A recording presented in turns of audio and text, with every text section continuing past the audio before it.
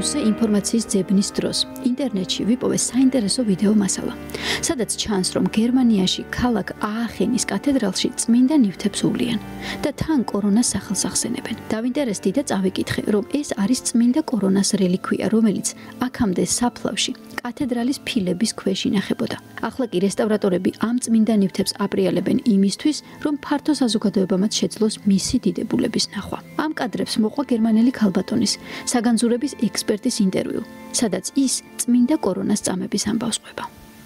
მისი წამება შემზარავი ისტორიაა და სწორედ ამიტომ ითვლება წმინდა კორონას სისასტიკის მიმართ მებრძოლად, მაგრამ ასევე ის არის წმინდანი ეპიდემიის წინააღმდეგ.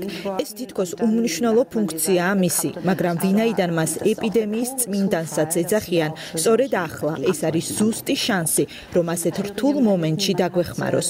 წმინდა კორონას თაყვანს სცემდნენ ისევე როგორც სხვა წმინდანებს და ახლა ის შეიძლება ჩვენი იმედის წყაროც გახდეს. მოკლედ მოусმინე მას და მივხვდი, რომ აქ რაღაც საინტერესო ხდებოდა და კორონავირუსზე ინფორმაციის ძებნამ წმინდა კორონას სახელის ძებნისკენ წამეყვანა. ვიკიპედიაში ასე იძებნება.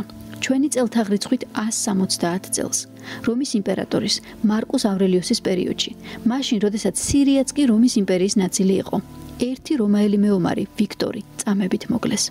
ალბათ ტრადიციული მიზეზით, როგორც რომაელები იქცეოდნენ. ვიქტორი იყო ერთგული მეომარი, თუმცა ის იყო ქრისტიანი და ვერ აღიარებდა კეისარს უფალ ღმერთად. სწორედ ამიტომ მას ჯერ თვალები დასთხარეს, შემდეგ კი თავი მოჰკვეთეს. სანამ მებრძოლი ვიქტორი წამებით კვდებოდა, მის სულს უფალს ავედრებდა და მასზე ლოცულობდა 16 წლის გოგონა, სახელად კორონა, რომელიც არავინ დაინდო და ისიც სასიკვდილოდ გაიწირა. კორონა ორ ცალ პალმის ხეს შორის თოკით დააბეს და გაგლიჯეს.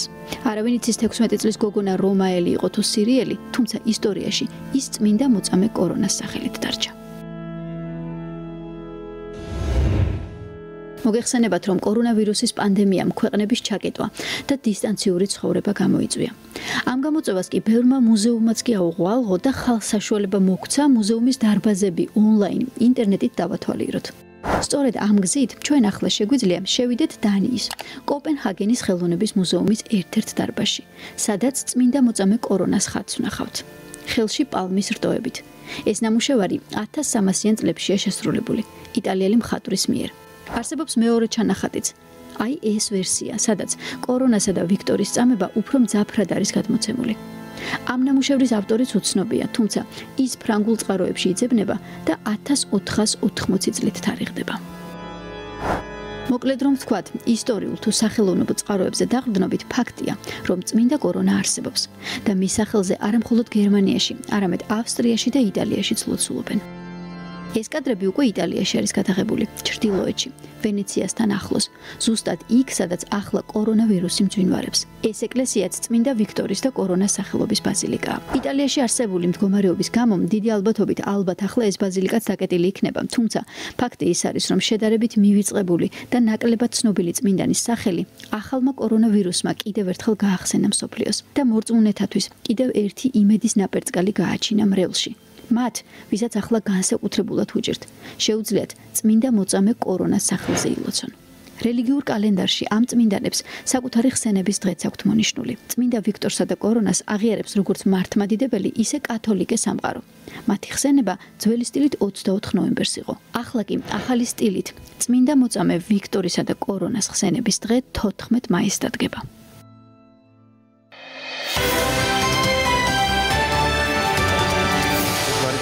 ძალიან დიდი მადლობა. ძალიან კი. და როგორც ვახომ დაგვიბარა, კორონას საფეხბურთო კლუბია პოლონეთში, სადაც ვატო არველაძე თამაშობს და ბრაზილიაში ყავთ ფეხბურთელი გვარად კორონა. და სულ რამდენიმე დღის წინ ვუყურებდი ფილმს ადრიანო ჩელენტანოს და ორნელა მოწის მონაწილეობით. ჭიროა მორჯულება, რომ დამევიწყებინა კორონა და იქაც აღმოჩნდა, რომ სასტუმრო, რომელსაც ეძებდა ორნელა მოწი, მისი სახელი იყო კორონა. კი, სხვათა შორის 14 მაისი ესე იგი არის წმინდა კორონას ხსენების დღე, ასევე თამარობა, მოგეთ გვირგვინოსანი ჩვენც ყავს ერთი კორონა დედოფალი, ასე ვთქვათ, ამ შემთხვევაში კარგი გაგებით ვამბობ ახლა ამას, ნუ გამოვხერხებთ. გვირგვინოსანი, კი, ხო?